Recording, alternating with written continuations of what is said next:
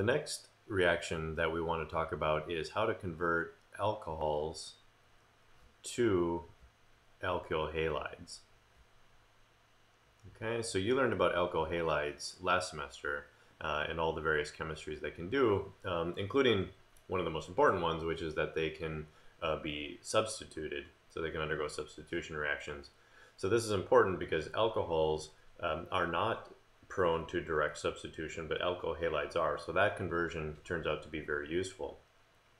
Now we'll talk about a couple of ways to accomplish this conversion to alkyl halides, but I want to stress again that alcohols do not undergo the direct chemistry that halides do. So in this case, we are not going to do direct SN1 or SN2 on alcohols. Okay, we need to convert the hydroxyl group to something that's going to be a good leaving group in order to do these substitutions. Okay, so the first way that we'll discuss is just simply using acid. All right, so we can use HX. So whatever halide we want, we just use that acid. So if we want a chloride, we'll use HCl. If we want a bromide, we'll use HBr. So for example, I could take this alcohol and if I treat it with, let's say, HCl, I will be able to convert it to the corresponding alkyl chloride, right? So the hydroxyl gets replaced with a chloride. So how does this work? Well, this is going to be an SN1 type of mechanism, okay?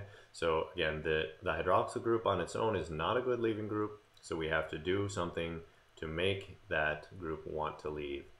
Okay, so this is just like what we did before, where in order to make the OH want to leave, we're going to protonate that oxygen. Okay, so we'll pick up a proton on the hydroxyl group, and that will then give us the H2O plus. Right, so we're seeing again and again that that's going to be a group that now is reasonably happy to leave, so we can ionize at that point, okay?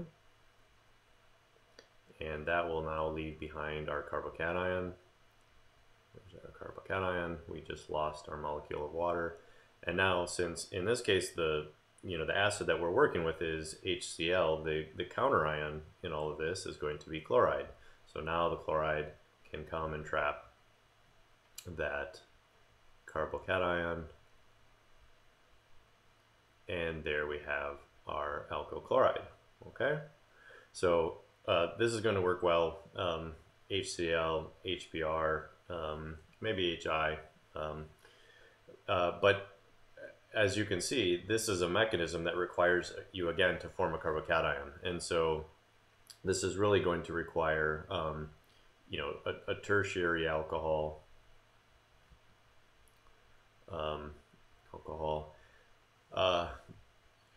and if we try to do let's say a secondary alcohol, we're going to generate a secondary carbocation. It may work to an extent, but even then we're going to start to have problems of the potential for carbocation rearrangements, and primary alcohols just aren't really going to work by this mechanism. So this is okay for tertiary alcohols or other alcohols that might be very stabilized, but for other alcohols, especially primary, we're going to want a different method to do this. So the other method is going to be using reagents. So this is going to be SN2 chemistry, but remember the OH group is not going to be a leaving group. You're not going to do direct displacement on an OH group. So we need to convert the OH into a leaving group so we can do substitution chemistry. And so the reagents that we're going to do that with is, for chlorination, we're going to use SOCl2, which is called thionyl chloride. Right? Thionyl chloride. Or for bromination, we're going to use PBr3, which is just phosphorus tribromide.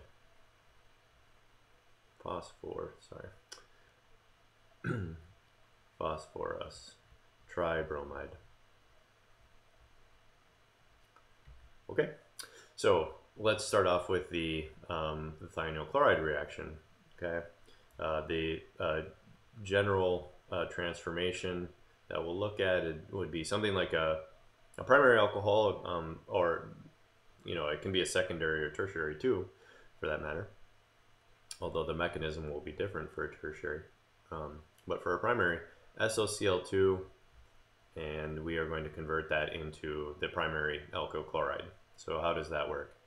Okay, here is our primary alcohol, and here is our thionyl chloride. So it's a sulfur double bonded to oxygen and 2 chloride. So it's a very, very potent electrophile. And so the alcohol can do a nucleophilic addition. And just like we saw with the POCl3 in the last video, we can displace a chloride. And after we do that, we've now converted the alcohol into this really fantastic leaving group. Okay, so we will have lost HCl. And so here, now the oxygen is attached to this whole 3 atom system, which is very electron deficient, and is going to make this into a really fantastic leaving group. So now we're in business. So the chloride ion that, probably the one that we just kicked off, can now do that backside attack displacement. And what's going to happen here is, instead of just this, we could just show this leaving as SO2Cl, but there's actually a further driving force, which let me just redraw that. So Cl minus backside attack. This can kick in to form an SO double bond, and in doing so, kick out chloride. Okay, so what that leaves us with then is the alkyl chloride, and then we get SO2, which is a gas, and then the very stable chloride ion. So that's part of the massive driving force for this reaction, is you get to generate a gas, a very stable chloride ion as well. And so that's the overall process for forming an alkyl chloride. Okay, so it's an SN2 fundamentally, SN2 by and large. I mentioned with a tertiary alcohol, you're still not going to do SN2 chemistry, so you can still form this same type of intermediate, but it's going to undergo ionization followed by trapping. So SOCl2 works with tertiary alcohols, but it's going to go via an SN1 mechanism.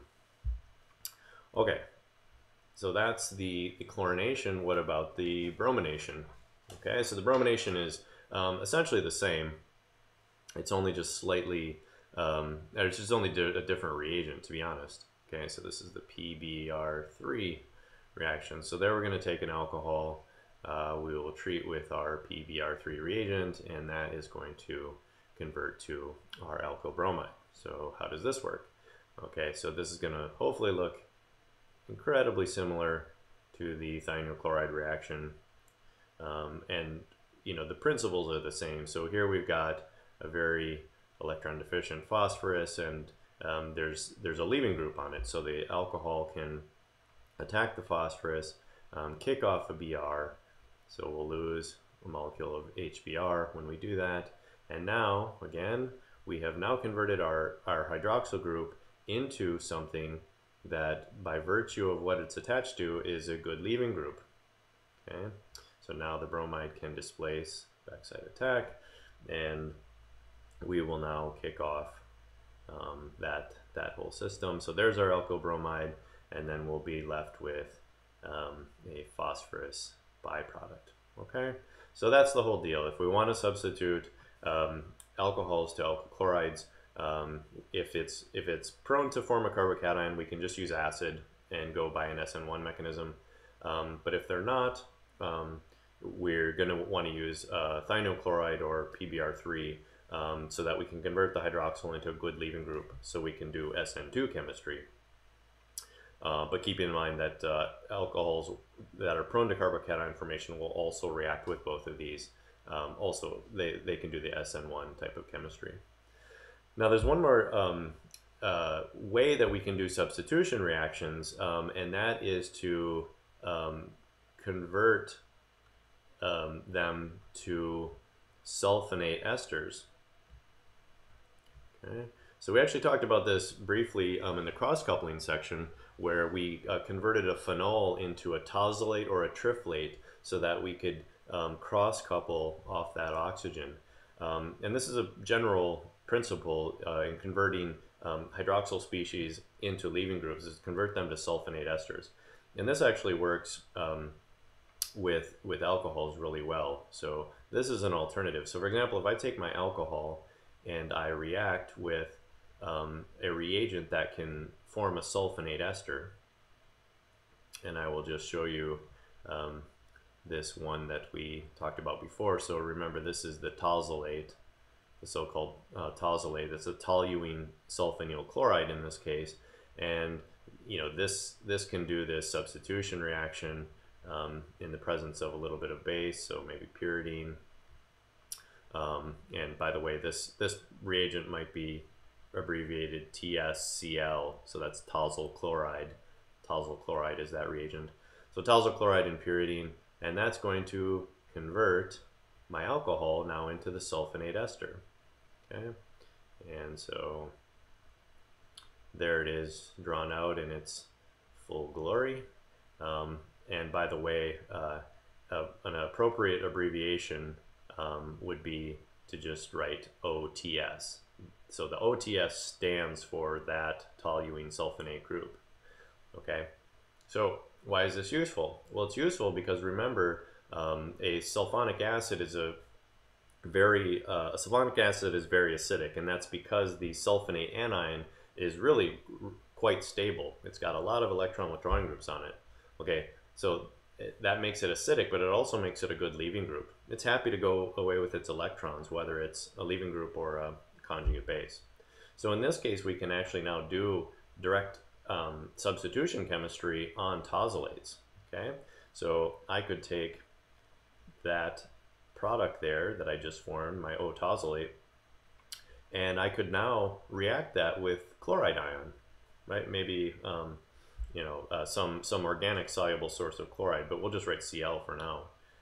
And that can do an SN2, so the chloride will displace the tosylate to form the alkyl chloride.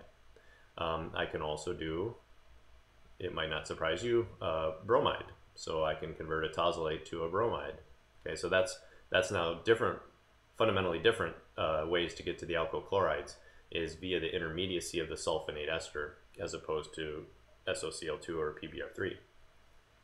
But I can also do other things too. So in the same way that I can displace an alkyl halide, I can also displace a tosylate with nucleophiles such as cyanide. So there we go. So there's now I've converted this into a nitrile. So keep in mind that the overall transformation is to go from alcohol now through the 1 and then 2 steps to the cyanide. So that's a 1 carbon extension of my molecule, and that's actually really useful. I can also do a reaction that we'll talk about in a bit more detail, which is to react with an alkoxide, such as, for example, sodium methoxide, and this can then go to form an ether. Okay. And so that can be a useful reaction too. So all of these substitution reactions occur on alkyl halides, but they can also occur on the tosylates. And so tosylate just offers an alternative to get to a point where you can substitute the alcohols. Okay, and let me just remind you one last conversion that is possible here, which is to take a nitrile, hydrolyze it with some aqueous acid, and you can convert that into a carboxylic acid.